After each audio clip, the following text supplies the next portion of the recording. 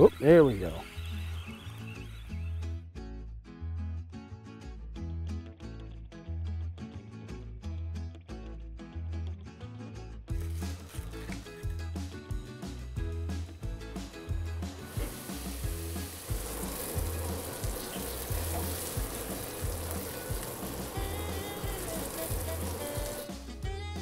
So there you have it. Blackened white perch sliders, little fish, little sandwiches. Time to pig out.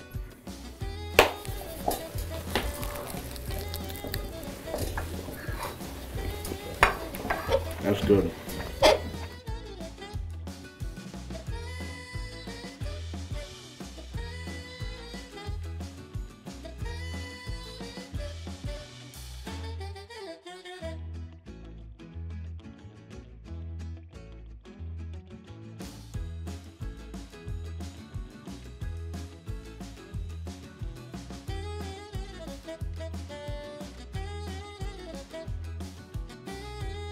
So for many years, I just assumed this was a freshwater pond. You look at it, there's oak trees right up to the bank.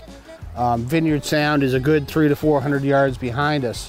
What I didn't realize is there's a culvert leading into this pond directly from the ocean. And as you can see behind me here, that is salt water flowing in. But this event only occurs when we get an astronomically high tide. Right now we have a full moon, it's high tide. If we get a big storm surge, this can happen, but generally it's only 3 or 4 times a month you get this big influx of salt water coming into this pond. So the salinity is relatively low, but it is truly a brackish pond. And because of that, fish like pickerel, largemouth bass, yellow perch, it's too salty for them to live in here. But it's perfect for white perch. They're thriving in here. So if you look closely, this rock right in front of the culvert actually has barnacles growing on it, which can tolerate very low salinity, but it's another indicator that this is indeed brackish water.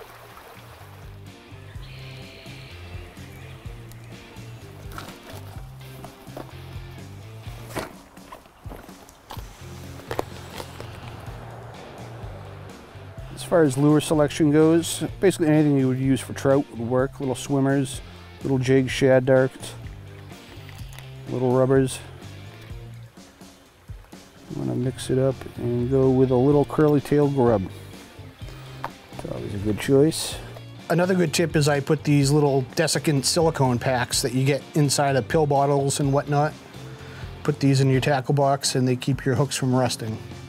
Just using 5-pound test for my leader, fluorocarbon. They can be a little bit leader shy. And, a big fish is 2 pounds, so a 5-pound test is really all you need. The old faithful improved clinch knot. See if I can tie it without putting my reading glasses on. I'll give that a try. Oh, right where I was standing. Just had one come and blow up right where I was standing.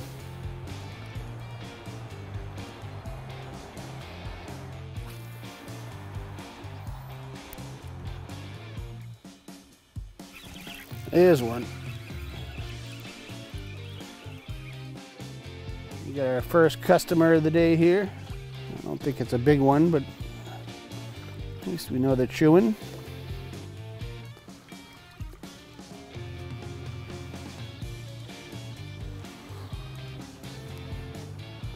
There you have it, nice little white perch pulled out of a brackish pond here. Went for the curly tail grub.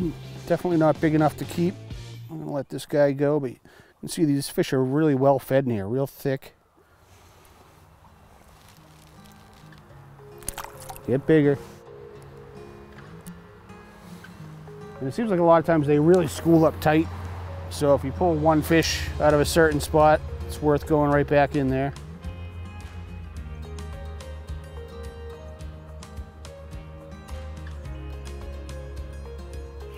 Here's one.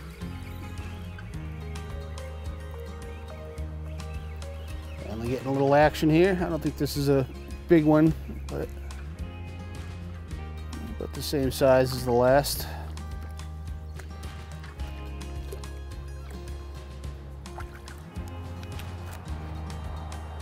Legal size in Massachusetts here is 8 inches for white perch. And that guy, I would say, is about an inch short. Nice healthy fish.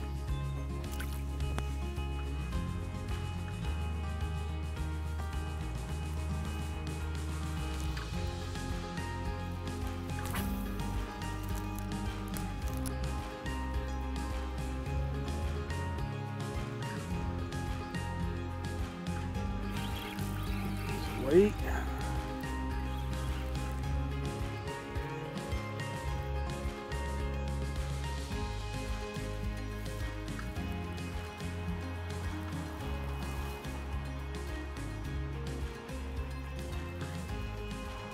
That one is probably worth measuring.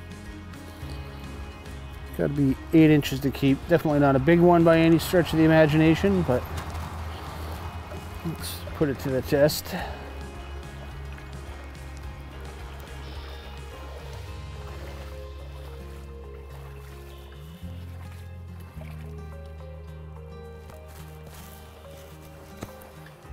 So my knife is 8.5 inches long. Legal size limit is 8 inches. So we got a keeper. And I always like to bleed my fish out. Doesn't matter what it is, whether it's a tuna, a bluefish. Just do a little cut into the gills. And that does several things. Gets the blood out of the fillets. Nobody likes eating a big old pile of bloody fish fillets. Also gives the fish a quicker death, which is the ethical thing to do. And the quicker they die, the better I think the meat tastes.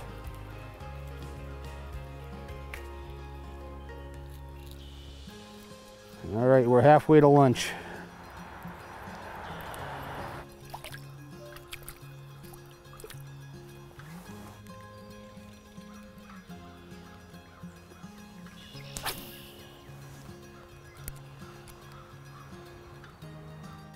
So right now it is early March. I haven't had a fresh piece of fish since the tog season in November. And these are really the only viable option right now for you want to go out, catch something that you can bring home, cook up.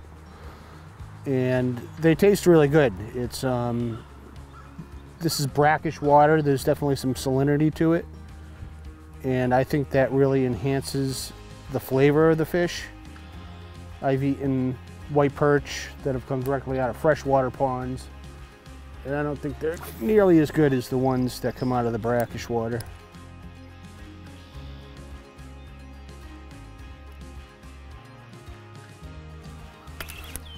There's a whitey. This guy's charging right at me. He wants to get eaten. So far these all been kind of cookie cutter size wise. Around 8.5, 9 inches. I think that one's probably going to keep. Bring him over, put him on the varsity squad on the stringer. Once again, we'll use my trusty measuring device. We got an 8.5 inch knife. That's probably a 9.5 inch fish.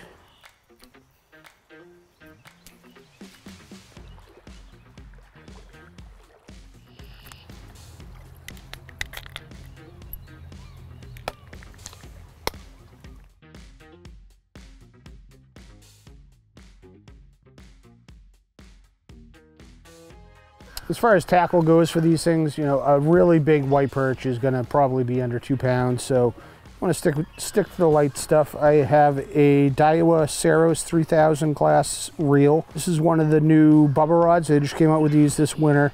This is the Tidal Select, 7-foot rod, fast action. Real nice rod. I'm impressed with it so far. Casts really well. Nice lightweight setup. Nice handle on it. Nice grip.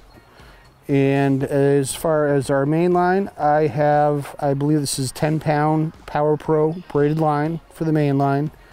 We have about a 3-foot section of 5-pound test fluorocarbon. And when it comes to lures, anything shiny, flashy, Essentially anything you would use to catch trout is going to work. These fish are not all that fussy. Marabou jigs can be good, hair jigs can be good, inline spinners. Just try mixing it up. Some days, you know, real cloudy today, it seems like chartreuse and the brighter colors seem to work better. But you never really know from one day to the next what's going to be the hot ticket. So if you're not getting bit, just switch it up.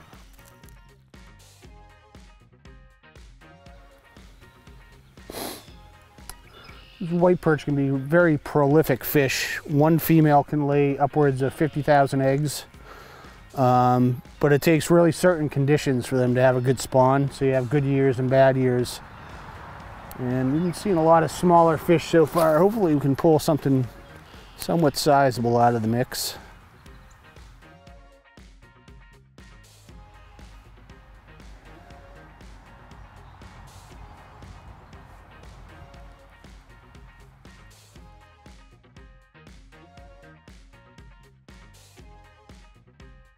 All right, we got a Bigfoot sighting, boys. Get ready to run. That thing gets any closer, we need to get out of here.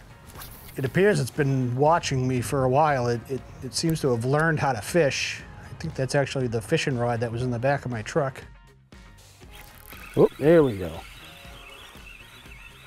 On a bit of a lull here. Things got real quiet. Changed over to a Thomas Buoyant spoon.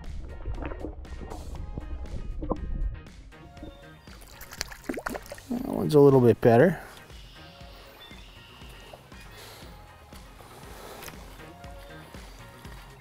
It's a decent white perch, still not huge, but definitely above the 8-inch limit, nice and thick. Get a couple nice little fillets off this guy. Got 3 fish now. I think we get enough for our lunch. Yeah, and these guys are actually closely related to the striped bass. They're in the same family. They're found in both fresh and salt water, but they particularly thrive in brackish water. You got really no other competition in here. All right, we're making some progress now.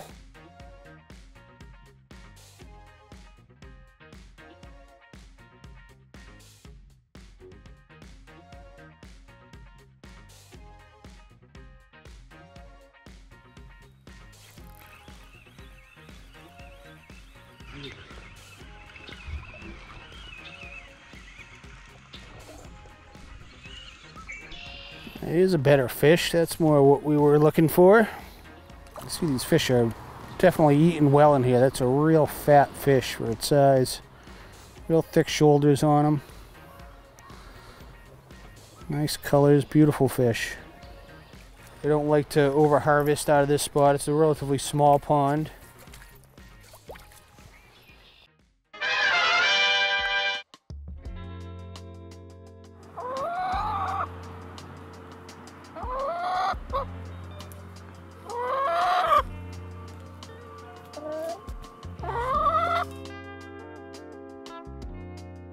All right, it's time for lunch. We had a fairly productive morning. Got some nice white perch here. I've had these packed in ice for about an hour and a half now. I always like to ice down my fish for as long as I can. Makes them a lot easier to fillet. So that is going to be step 1.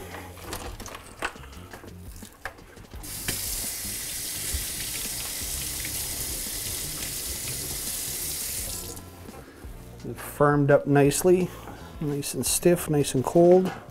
I like to angle the first cut back towards the head a little bit, get a little bit more meat off it. These guys aren't that big, so there's not going to be a whole lot of meat. Work down along the spine.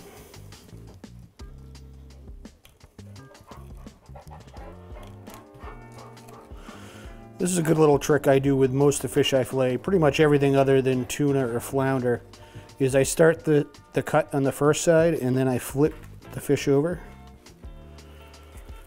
And that's going to make it easier to get the second fillet off the fish. When you have it with one fillet off and the head's kind of bumping it up, it can make it a little tough to get that second side off.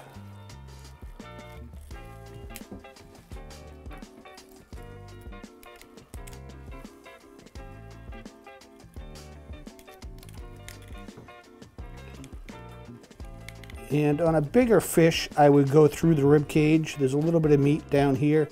These are so small, it's really not worth going after. I'd rather have a completely boneless fillet on them. Down to the rib cage, go around the rib cage. Like I said, we're going to lose a little bit of meat on that fillet, but in the big scheme of things, it's not really going to matter.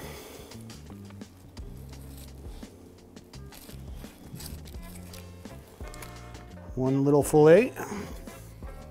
Now as we go back to do the second side, now the cut is already started. Around the rib cage.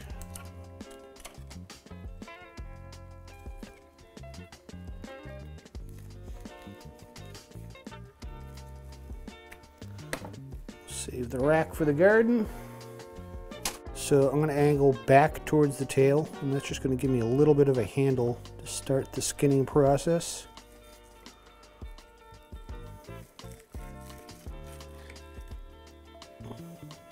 So as you can see, not a lot of meat there, but it is early March. Not a lot of options around for fresh fish. It's not big, but it's going to taste good. All right, next step is to rinse them off. We're going to have some scales. We got a little bit of slime on there. I like to get them nice and clean. Some people will tell you that you shouldn't use fresh water to rinse a fillet. Ideally, I would use salt water, but it's just a real quick rinse. We're going to be cooking these fish right away. Fresh water is not going to have any kind of effect on them.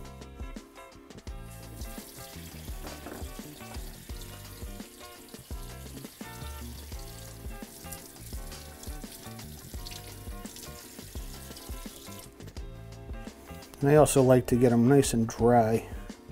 Take some paper towels, get all that moisture off there. You have one cute little fillet.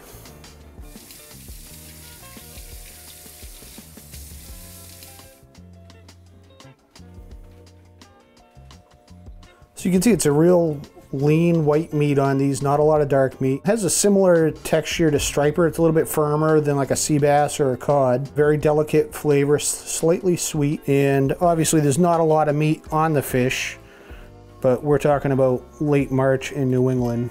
We don't have a lot of options, and when life gives you a little fish, make little sandwiches. That's what we're gonna do.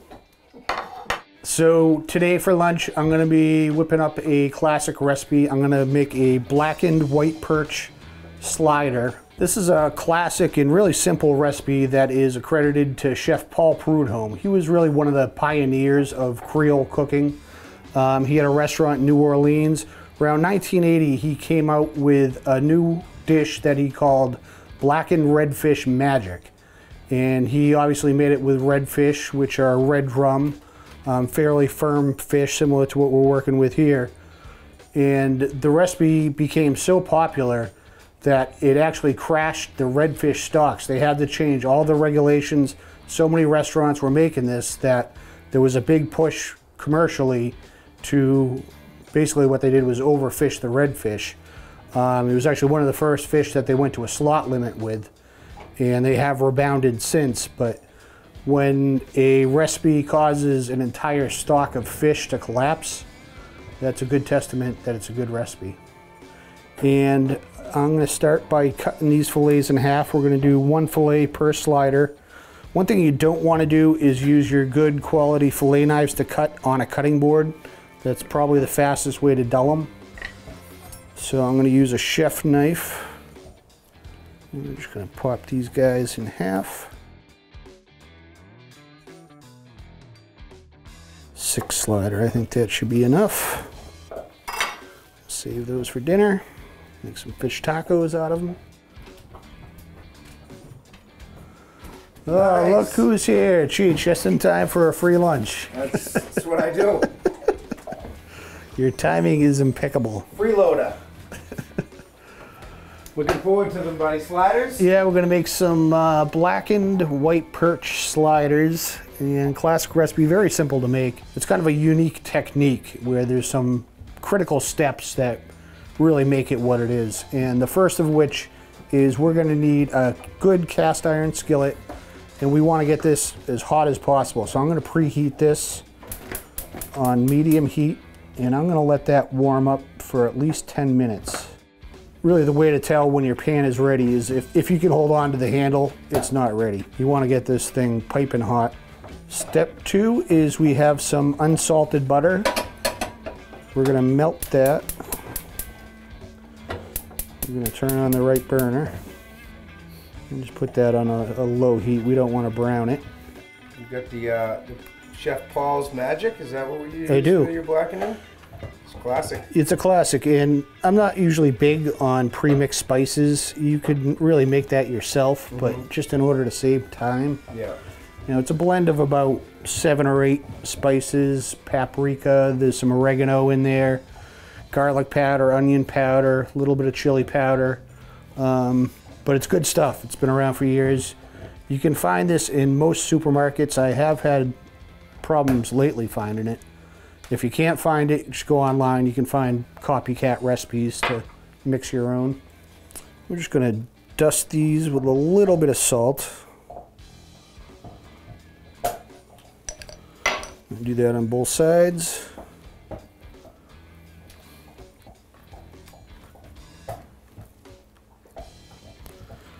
And this is kind of a key step. Because we're salting the fish first, that's going to draw some of the moisture out of it. We're going to let it sit for about 10 minutes in the fridge after we put it in the seasoning. And that's going to make your seasoning stick to it a lot better when it goes into the pan.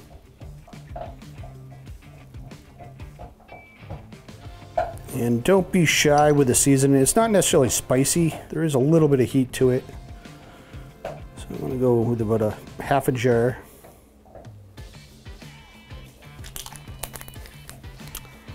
And this is not part of the traditional recipe. Chef Paul Prudhomme did not include any flour.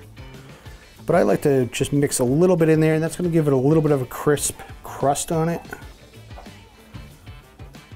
Let's see, that's about a tablespoon or 2 of flour. Just going to mix that together with a fork.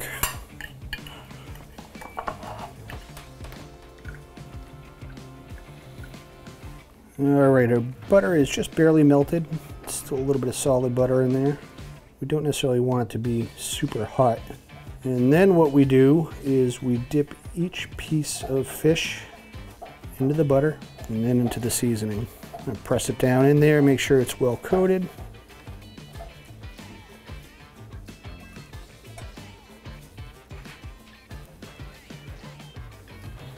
And because we salted that fish, it's going to draw some of the moisture out of it, which is going to make the spices stick to it better when it's in the pan.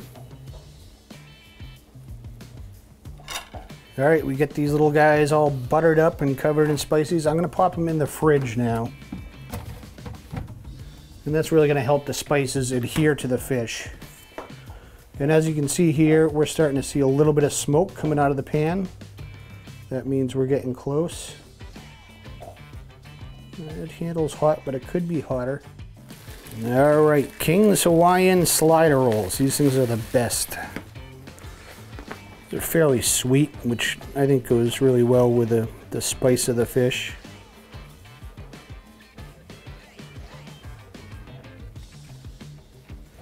All right, we're gonna put about 1/4 of a slice of American cheese. And anytime I make a fish sandwich, I always put the cheese in the bottom. And the only reason I do that is because that's how McDonald's does it with a Filet-O-Fish sandwich. It's a long-lived mystery. Nobody really knows why the cheese goes on the bottom, but I figured if they do it, I should too.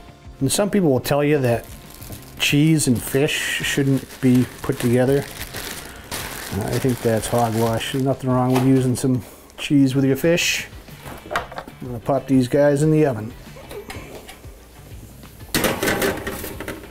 All right, we've been preheating our cast iron skillet for about 10 minutes now. I'll touch the handle. Ooh, that's hot. I can't grab that. That means our pan is ready.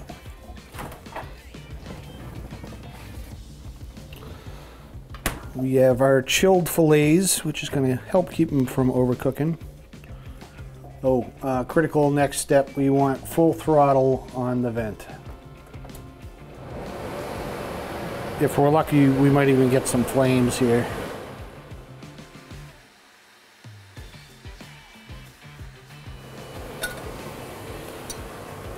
And now another critical step. We are going to put a spoonful of melted unsalted butter on top of each one of these.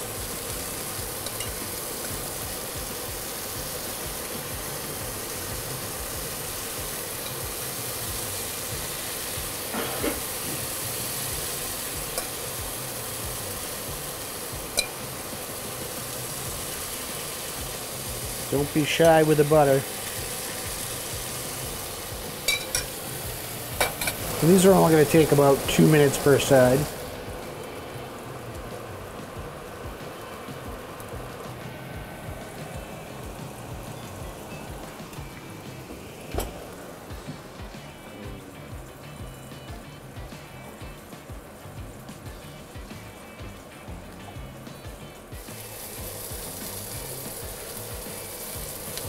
And they're going to appear to be a little bit burnt, but that's actually what you're going for. That's what makes it blackened. Then these are pretty much cooked through at this point. I'm just going to go for about another minute on the second side. And it'll be time to pig out. Alright, time for service. So we're going to put the flat pieces down first. These are from the tail section of the fillet.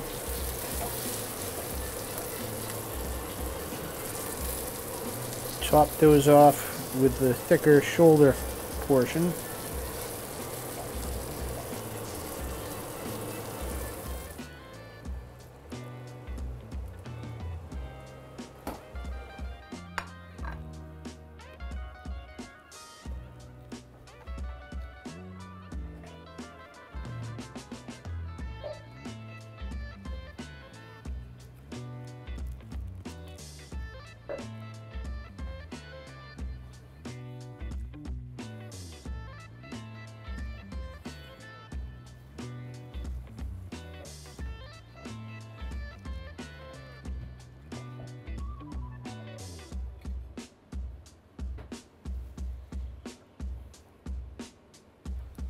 So there you have it. Blackened white perch sliders, little fish, little sandwiches.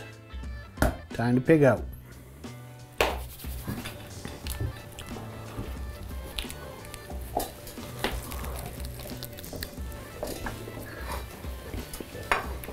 That's good. I like the sweetness of that bread and the spiciness of the fish. Yeah. It's not super spicy, it's just really tasty herbs. I've never had white perch before, and it reminds me a lot like winter flounder, oddly enough. Similar, it's from... It has that like texture of it, and yeah, that's really good. Yeah, it's mild, not fishy at all. Mm-hmm. But firmer than like a sea bass. Yeah, almost like a winter flounder as far as the texture goes. Yeah. Good stuff. Yeah, that's interesting. That's awesome.